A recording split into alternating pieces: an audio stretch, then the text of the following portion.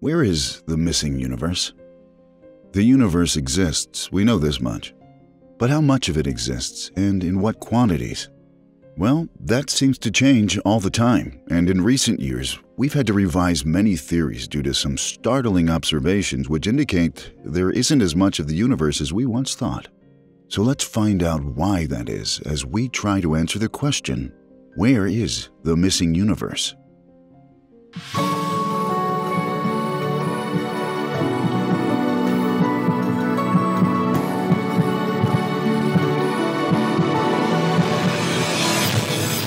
Antimatter matters.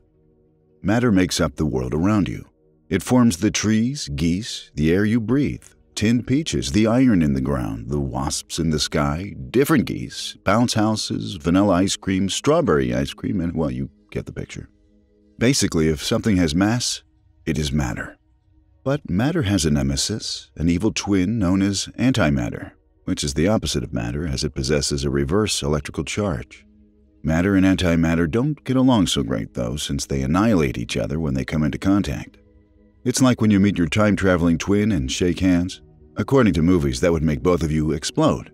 And the same happens when matter and antimatter collide. They go kaboom. But according to our understanding of how the universe was formed, this reaction means that neither we nor our planet or universe should even exist at all. The Big Bang Theory, the idea, not the crappy TV show, asserts that equal parts matter and antimatter were created when the universe began many billions of years ago. And if that were true, our matter-based universe should have been annihilated by the embryonic antimatter universe before it had even begun. So where did all the antimatter go? Did it ever exist in the first place?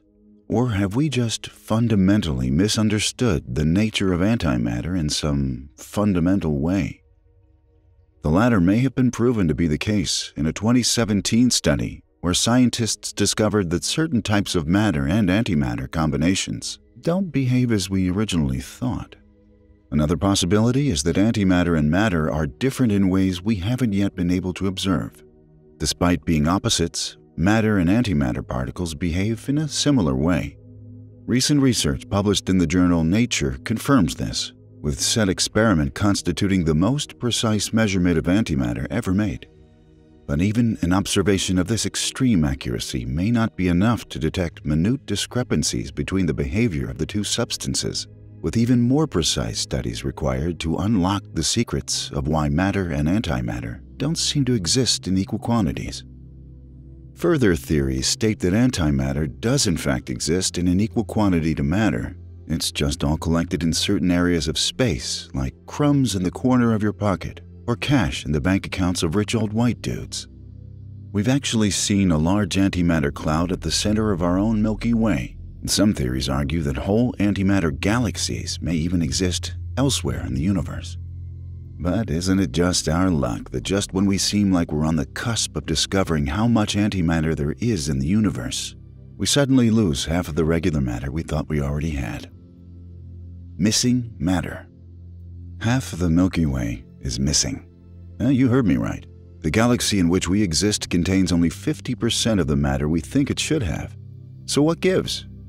Have we left those spiral arms in our glove box? Is the galactic bulge in our other set of pants? Those are as good of a guess as anything. The universe is made of mostly mysterious substances and forces which we don't yet fully understand. 68.3% of it consists of dark energy, 26.8% is dark matter, and the remaining 4.9% is made up of ordinary matter. The ratio of these three components is interesting in itself, as are the properties and behaviors of dark energy and matter. But what is even more intriguing is how matter, the thing we know most about, still manages to confuse and conflict us with its apparent absence in the universe. Thankfully, our matter-finding abilities have improved recently, as it was only last year when up to 90% of the universe's matter was beyond our detection. However, in 2017, the missing baryon problem was finally solved, and yet this still left us with a galaxy half full, or half empty if you're a pessimist. Even with the baryon problem answered, our observations of the Milky Way detected just half the matter we think it should possess. And nearby galaxies fall short too. coming up with a third less matter than calculations suggest.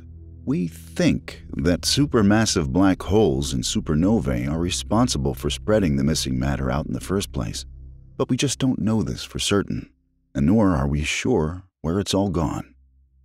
To solve this mystery, one group of scientists has turned to a substance many of you know well, a product which has sustained you all these lonely nights binge-watching our channel until 4 in the morning. I am, of course, talking about Hot Pockets. Zhengtou Li of the University of Michigan was the lead researcher on a paper called Baryon Budget of the Hot Circumgalactic Medium of Massive Spiral Galaxies, and it was his goal to find out exactly where all this missing matter was. To begin, his team made new observations of 6 nearby galaxies using the European Space Agency's XMM Newton X-ray Observatory. Their focus was the galactic halo, which is a diffuse, spherical region which surrounds the rest of the galaxy and which often extends many hundreds of thousands of light years across. Within this halo are hot pockets of low-density gas, and Mr. Li believed that this is where some of the missing matter may be. He was partially right, as when the data from 6 galaxies was combined to form an average, Zhengtou Li's team calculated that a significant amount of matter could be found within these clouds of gas. However, as was the case when we solved the baryon problem, the amount discovered was nowhere near enough to account for all the matter we're missing. Further investigations will attempt to solve this mystery by observing different phases of the gas clouds or by hunting in more distant parts of the galaxy. But for now, the mystery of the missing matter remains unsolved. Absent life. Why have we never detected life on other worlds? Why is it that life seems to be absent in every corner of the universe except ours? Humanity has never once detected the signs of sentient beings on a world other than Earth, not so much as a microbe. Is there a reason for this, besides the idea that we are somehow special little creatures living on a special little planet of specialness? Yes, phosphorus. Delicious, piping hot phosphorus. According to a paper published back in 2013 by a team at the University of South Florida, phosphorus is not as abundant in the universe as we once thought. Seems like nothing is these days. Are you science guys even trying hard? So why does this matter? Well, phosphorus is essential to life, since it triggers the chemical reactions required to start the development of organisms. One of its compounds, adenosine triphosphate, is especially significant since it aids molecules with the storage and transference of energy. Without it, you could eat all the blueberries or cans of Cheez Whiz you want, but you'd still never take a single joule of energy no matter how much you consumed. Prior research indicates that phosphorus is created when stars go supernova, but exactly how much is generated is up for debate. In the above-mentioned study from South Florida, the research team used data gathered by the William Herschel telescope to analyze the phosphoric content of the Crab Nebula, by far my favorite nebula because it's named after crabs.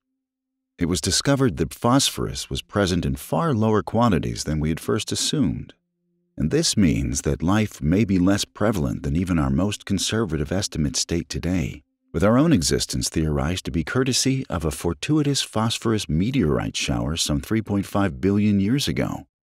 Well, try saying that last sentence with a mouthful of Cheez Whiz. Actually, don't do that, because too much Cheez Whiz can and will kill you. Probably. Oh, and speaking of too much, did you know that the universe is too bright? That's true, because according to a physics paper published in 2014, there's around 400% more light in the universe than there really should be. And we're going to find out why in our bonus video, The Bright Universe, which you can watch on our Patreon page at patreon.com/strangemysteries. For a $2 a month pledge, which you can cancel at any time, you'll get to watch this and all of our bonus content, which goes deeper and darker into every topic than YouTube allows. If you don't want to donate, then that's bullshit. We know you wanted more. Strange Mysteries on YouTube and our Patreon bonus videos weren't enough to quench your search for truth, to give you that sense of awe and wonder again, to go past what you thought was the end, to give you the answers you seek, but which only lead to more questions. That's why we just upped the stakes. chemicals of reality.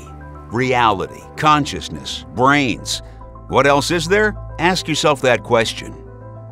Perhaps that's all there really is, but perhaps everything else is found within a place where these ideas, these things, overlap. Some thing, some place that is undefinable.